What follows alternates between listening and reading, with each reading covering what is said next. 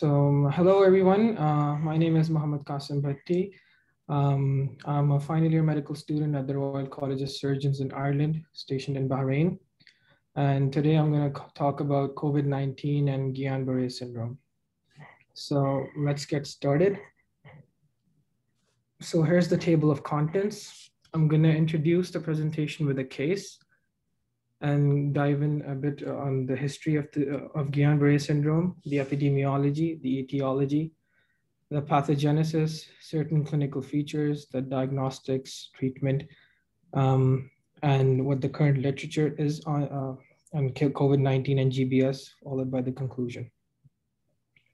So let's get started with the case. So this was a case that I had encountered actually here in my pediatric rotation. So a 16-year-old female presented to the pediatric neurology outpatient department with bilateral lower limb weakness and tingling for 2 days. She complained of losing balance occasionally and lower back pain. She says this pain is 5 out of 10, dull in character, radiating downwards bilaterally. She had tested positive for SARS-CoV-2 4 weeks ago, with primarily developing a fever, loss of sense of smell, and a continuous cough. Recording in progress. Her symptoms resolved within 1 week. Past medical history and past surgical history was not significant. She's in 10th grade, attending school virtually. So on physical examination, so first she's widely stable. Her respiratory rate is normal, temperature is normal, blood pressure, heart rate, and O2 saturation is all normal. So on physical exam, there was lower limb weakness bilaterally. Motor examination revealed 4 out of 5 muscle strength in the lower limbs and areflexia. Sensation and coordination is intact. Upper limb, proximal and distal muscles have normal tone, power, coordination, and sensation. Proprioception is normal. Cranial nerve examination was normal. And there were no bulbar signs as well. So in this case, as you can see, it's primarily affecting the lower limbs and is progressive and is rapidly progressive and is at the moment localized in the lower limbs. So what are our differentials? In this case, it's pretty straightforward, but some other differentials could be transverse myelitis, but it classically is asymmetric, and you would also see upper motor neuron signs as well. Myasthenia gravis is usually due to, you'll see fatigability, which is characteristic. Lambert-Eaton is slowly progressive botulism. There's nothing in her history that might suggest a botulism infection. Also, she is fully vaccinated. Tick-borne paralysis, again, is not as pertinent due to her history. So the investigations that were done in the hospital, CBC revealed mild lymphopenia. CRP and ESR were mildly elevated. Her CRP, I believe, was 11. ESR was very slightly elevated. UNE was normal. LFTs were within reference range. Nerve conduction studies revealed decreased velocity in the tibial and peroneal nerves. Anti-ganglioside antibodies were negative. I'm going to go into the specific antibodies later in this presentation. LP showed elevated CSF protein with no lymphocytic polycytosis, which is characteristic for Guillain Barre syndrome, as we are all aware that you see albuminocytologic dissociation. Serology for Campylobacter in this case was not done, and her PCR was negative for SARS-CoV-2. Pulmonary function tests at the moment were normal. So she was admitted as an inpatient for observation because we want to monitor her cardiac and respiratory function, as in very rare cases, it can rapidly progress and can lead to dysautonomia. But in her case, fortunately, she received supportive care and IVIG, 400 mg per kg per day for 5 days, and she recovered. So let's dive into a bit of the history of Guillain Barre syndrome. So Guillain Barre syndrome, symptoms similar to Guillain Barre, specifically ascending paralysis, were first described by Jean Landry in France. He's a French physician, and he had documented 10 cases of a similar symptomatology. But the term Guillain Barre was not coined at that time. During the World War I, so Dr. Guillain and Dr. Barre, they were serving in the army, and they had noted cases of soldiers becoming partially paralyzed. But the classic polyradicular neuropathy and CSF findings were first described in 1916 by Dr. Guillain and Dr. Barre. And over the years, further cases of the illness were documented throughout the early 20th century. But it's important to keep in mind that this condition sort of was the first similar cases were actually elucidated early in the 19th century. So what is Guillain Barre syndrome? Essentially, it's an acute inflammatory demyelinating polyradiculopathy following an infection, and it's an autoinflammatory reaction. It's characterized by its rapidly progressive course of ascending weakness and paralysis symmetrically. Epidemiology, its incidence is 1 in 100,000 per population.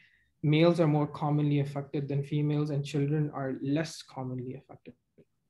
Prevalence of various subtypes vary geographically. There are certain subtypes that are really common in the US and Europe, which is AIDP, acute inflammatory demyelinating polyneuropathy. And acute motor axonal neuropathy is also a very common subtype, but its prevalence varies regionally. So what are the common associated pathogens? So Guillain Barre syndrome has been reported following a Campylobacter jejuni infection, Epstein-Barr virus, CMV, influenza, the Zika virus, which is endemic at one point in South America, mycoplasma pneumonia, and most currently SARS-CoV-2 or COVID-19. And some cases have also been reported post-vaccination following the seasonal flu vaccines as well. And interestingly, I think the CDC also mentions it as a rare reaction following the flu shot. So let's dive into the pathophysiology. Still, the pathophysiology is not fully understood for other associated infections, but here this focuses on the pathogenesis following a Campylobacter jejuni infection. So as you can see in this figure, following a C. jejuni infection, your body triggers a immune response, which is primarily a humoral immune response, and creates antibodies against the lipo-oligosaccharides in the outer membrane of the C. jejuni bacteria. But these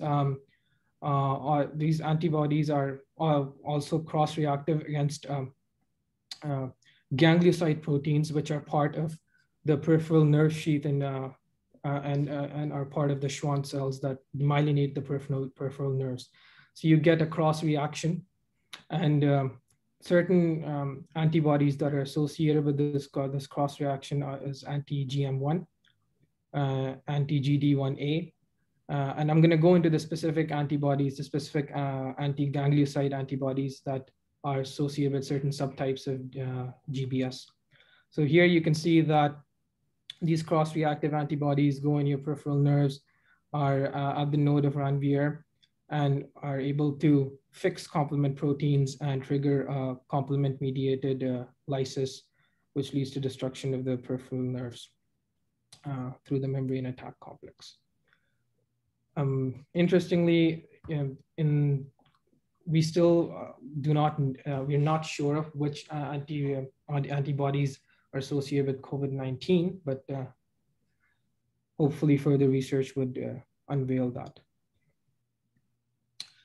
So certain clinical features, you see rapidly progressive ascending paralysis, distal paresthesias and limb weakness that can progress proximally, sensory loss, hypo or areflexia, dysautonomia, cranial nerve deficits. So dysautonomia can happen in Guillain Barre syndrome. You can get orthostatic hypotension, you can get your bladder incontinence problems, you can also get certain arrhythmias as well. And cranial nerve deficits, you can also see facial nerve paralysis as well as bulbar signs as well. So here's the diagnostic criteria, which was coined by the National Institute of Neurologic Disorders and Stroke. And this diagnostic criteria was later modified in a further review paper to make it like more easily, to improve the readability. So these are the features that are required for the diagnosis. Progressive bilateral weakness of arms and legs. Initially, only legs may be involved. Absent or decreased tendon reflexes in affected limbs. So our patient, as I had mentioned in the beginning, had absent tendon reflexes and had bilateral weakness in her legs. Features that strongly support the diagnosis. It's a progressive phase, lasts from from days to 4 weeks, and it's relatively symmetrical, autonomic dysfunction, cranial nerve involvement, all the clinical features that I had mentioned before. Certain features that might cast a doubt at the diagnosis would be lymphocytic polycytosis on CSF, and respiratory dysfunction, sensory signs, or fever at onset, certain things that might point to a different diagnosis. So here are the variants of Guillain Barre syndrome. So as you can see, I'd mentioned before in the presentation as well that acute inflammatory demyelinating polyneuropathy and acute motor axonal neuropathy are the two most common types of GBS. And the main clinical features of AIDP are sensory motor, often combined cranial nerve deficits, and frequent autonomic dysfunction. You see demyelinating polyneuropathy, and the antibodies are variable in this case. And the treatment usually is IVIG. Acute motor axonal neuropathy, it's a pure motor GBS. Sensory nerves are usually spared. Cranial nerves are rarely affected. And these are the antibodies that are usually positive with acute motor axonal neuropathy: GM1A, GM1B, GD1A, and GAI-NAC.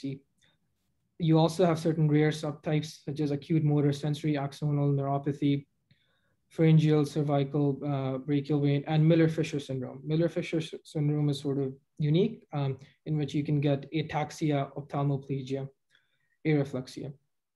And it's usually the CSF findings are nerve conduction findings are usually normal in most patients, but and you might see discrete changes. And the antibodies are sort of different as well. GQ1B and GT1A for Miller-Fisher syndrome. So the treatment and prognosis of Guillain Barre syndrome.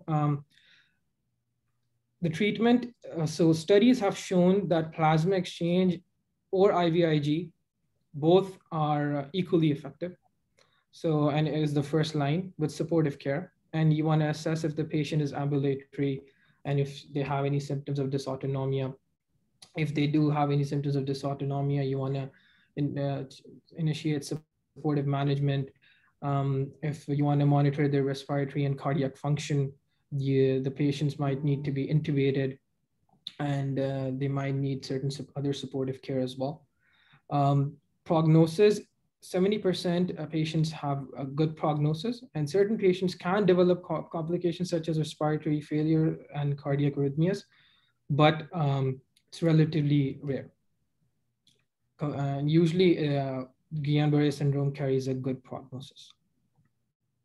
So this is what I had found in the literature so far for COVID-19 and Guillain Barre. So this was an article This was actually a correspondence that a few doctors in Italy had published in the New England Journal of Medicine, in which they had examined 5 patients who had developed Guillain Barre syndrome following COVID-19 infection.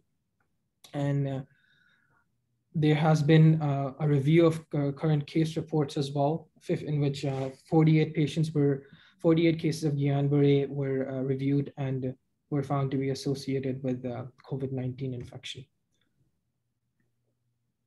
However, so in conclusion, you would want to say that GBS is associated with SARS-CoV-2, and it usually resembles the classical forms according to the current literature.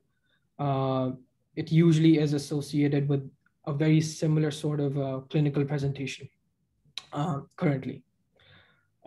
It's important that neurologists are aware of this rare but significant diagnosis. At present, most literature consists of case series and case reports, but you would want to do long-term studies to thoroughly assess a causal relationship.